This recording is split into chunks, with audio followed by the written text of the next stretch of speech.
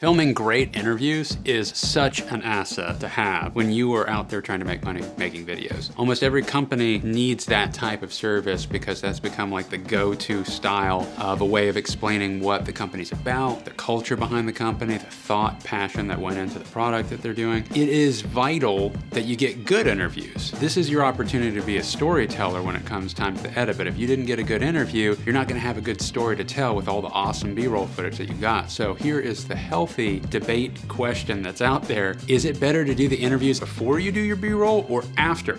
And I have done literally hundreds of interviews. I've done it both ways, and I want to break down what the pros are to both methods. They both have their time and place. And then in the last half of the video, we're going to go over things that automatically dictate whether you need to be doing your interview before or after you film your B-roll. So let's get into it. In a world where nuclear war has begun, vampires fought back in super real 3D. Hey guys, welcome back to another episode of The Rough Cut with Ash. That is me, I am Ash. I am the owner of Rough Cut Productions. I am based out of Florida, and I have been making videos for over 17 years. So I'm offering all kinds of filming and editing tricks, techniques, tips, things that I have learned over the years of doing this. And when it comes to interviews, I really have made more money than any other thing that I've done. It's a love story. And most guys have a love story with their partner. If you film the interview before you film your B-roll, you are potentially going to have learned more about the company through the answers to the questions that you've got. You might think of things that you otherwise wouldn't have thought of to film, that the owner of the company or the artist, whatever the interviewee is trying to talk about, you're gonna have learned more about it, gotten the information, then you can apply that to the concept of things that you now know that you really need to make sure that you get shot for your B-roll. So that's a huge pro in the camp of doing it before. Now, on the other side of the coin, let's say that you do your interview after.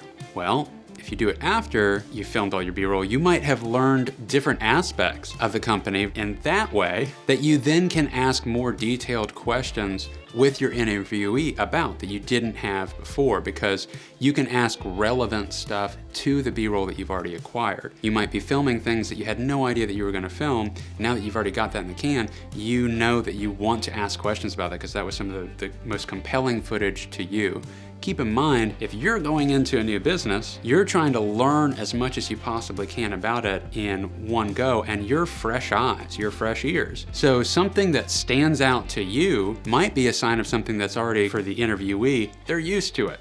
Like they become numb to it possibly. They may not even acknowledge that that's actually a really big attribute that we should showcase. That really happens. I mean, sometimes I've gone in for businesses and filmed stuff and they didn't even think about us using that aspect in the conversation about something that represents their company.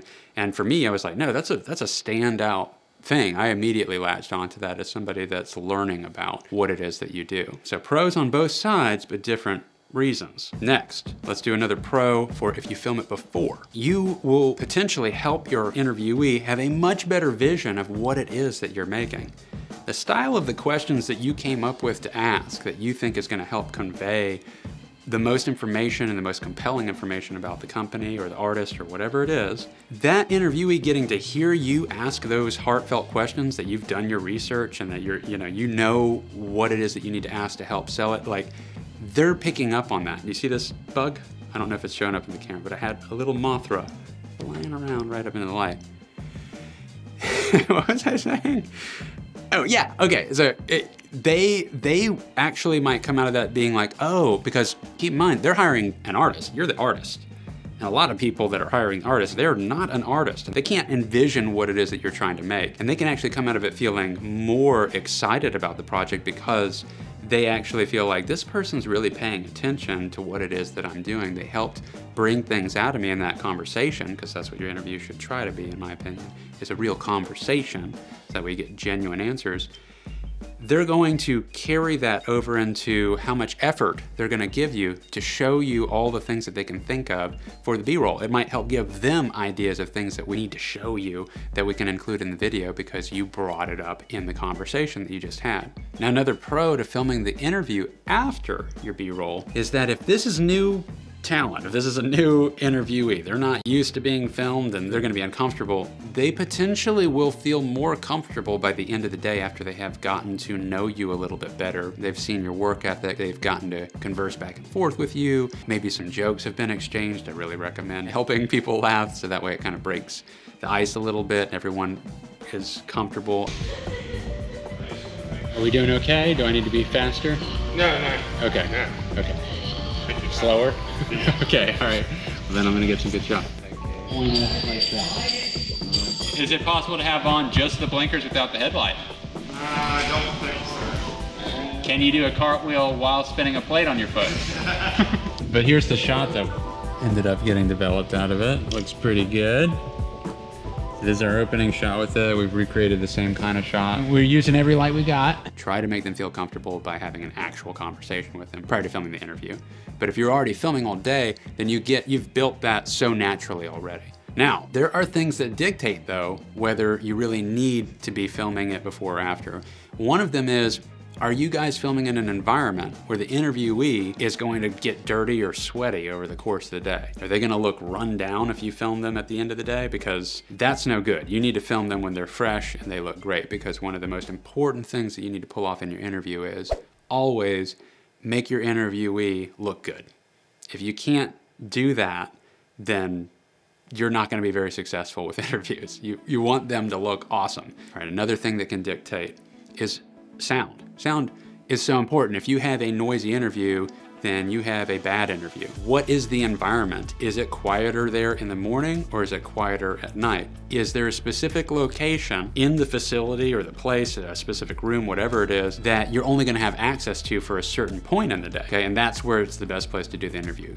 Another thing that can dictate when you're gonna do the interview is some of the activities that you need to film the B-roll of may only be happening during the day, and that's your only time to catch it. So that right there says you got to do the interview at the end of the day. So it pulls all these questions that I just threw out there out of it. Those questions that I threw out before the pros list is when you have the luxury of choosing when you want to do the interview. Where you do want to try and maintain the choice, you don't want to have to pull off the interview in a really short window. You have the choice between doing, well, we have to pull it off in this 30 minutes, or you know that if you did it later, you can have kind of until you're done. Because that's the thing, when you're actually doing an interview, once you get started, even if you're running a little bit behind, once the interviewee is talking, they very, very, very rarely cut that interview short, especially if it's going well. There's information they're gonna wanna make sure is covered. They want this to come out good, and they've gone through the whole day with you of seeing all the things that you're doing, and then now you've got them in this engaging conversational interview. They're not gonna just run out the door unless they absolutely have to, and you would have known that before you did this, and you would have based that part of it on choosing whether to do the interview before or after B-roll, and if it needed to be done at a certain point in the day. Now, I don't want to overwhelm you, but these are all things that come up. So first line of sight in making the decision is, when do you have to do the interview? Because if you have to do the interview at a specific time based on when you can have access to the location, it decides it for you. So you don't have to think about all those things. Are the activities happening in the place throughout the day, and that is the only time that they are happening? And you have to catch those, so you're gonna have to do the interview later. And one other thing I'll say about location is keep in mind windows and light. There's a lot of places that just have big, giant, open-faced windows. If that's gonna be a part of your backdrop for your interview, there's gonna be peak points in the day where that's just gonna be like a blown out white blob behind them, you know, unless you're doing a video about them becoming an angel. You don't want that, you know, and you probably don't have enough ND gel filters to go ahead and roll up on all the window. It just depends. That can dictate right there. Like, you'd want to do that towards the, you know, towards a more mellow point in the day, or you can look at the weather and see if it's going to be cloudy at a certain point, because then it's going to stay more consistent. It's a lot easier to avoid windows, even though they can look cool, but you are going to be chasing white balance issues in your color grade through the entire edit. So you are making it more complicated for yourself. You'll also be fighting dynamic range issues as it flexes up and down in brightness behind the interviewee, and you'll have blown out stuff, and then it'll come down, and you know, you're just There's all kinds of challenges with filming with windows, so I would try to avoid those in general, unless it's a great project and it's just a phenomenal window. I mean, I've done it, I definitely do it, but I know that I'm heading in for battle. And in those cases, I do recommend trying to get the talent a little further away from the window, so the white balance and exposure levels will affect them less and less. You really want your lights to be what's lighting up the talent. Like, window light's great for B-roll, but for an interview, you're trying to connect the dots on something they said possibly 10 minutes earlier to something that they're saying, you know, later, 10 minutes later, and you got to get that all to sound like the same sentence and look the same, so you're just making it more complicated. Now, what do? I do the dictation list first, the things that dictate when I have to do it. But let's say that I have the luxury of choosing. In general, I personally like to film my interviews after. I like to build up the rapport all day long. I like to get all my B-roll and have those additional questions that are relevant to the B-roll that I got. Also, I just, in particular, and this is the most important part, you are trying to get the best interview that you possibly can, so whatever makes that person more comfortable. You want them to deliver a great conversation with you. How well do you know this person? Is this a company that called you out of the blue, or is this an old friend that you're finally getting to do a video for? It's a family friend connection or something, and you guys have known each other for years. That is different. They're gonna feel more comfortable with you sooner. But if it's a brand new person that's not familiar with being on camera, I really like to wait till the end of the day after they've been around the experience more and they've gotten to know me and they feel more comfortable and deliver a better interview. That's the way I feel about it. Now, another thing that I feel is that when you're setting up for an interview, you should set up for an interview. You want to potentially be using some lights. You're gonna get your mic placement and everything. You don't wanna move any of that once it's set. If you do, it will look different in the interview. Just moving your mic a few inches in a different, you know, and having a slightly different axis angle is going to change the overall tone of their interview. So if you're trying to splice things together, it's going to sound obvious. So you want everything cemented down, locked down once you have it in position. And let's say that you get to the end of the interview and you have learned something that you wish that you had filmed. Well, it's a lot easier to go back another day and film B-roll for a half hour to an hour than it is to come back in and try to recreate a whole setup for an interview. You won't. And what you'll end up doing, because I've done this, is you're gonna decide, we'll do like an on-the-fly interview. It'll be a different setup. And then before you know it, you're going back and you're still setting up for a new interview. And it's gonna be this random little section that you're now cramming into the video. You created way more work for yourself. It kind of doesn't carry the continuity, like, why are they randomly here for this one topic and then back to this, to the main interview for everything else? Like, I don't even get the point of that. You know, you're gonna have to be inventive and work it in, so you're just creating a lot of hurdles, and I've been there and I've done that, and that's why I'm sharing this experience with you, so hopefully you can avoid doing that. And hopefully that gives you a better interview sooner. I have another video that is about lensing for interviews, and that is actually extremely important. The lens that you choose, it can affect how your interview goes, believe it or not, and it can affect obviously the whole feel of your video, so you want to think about things that have to do with what type of video you're making, what the product is, why you'd want it to feel a certain way, and why you'd use a particular lens. There's actually a lot to it, and lenses do in fact change how people appear. I talk about that as well.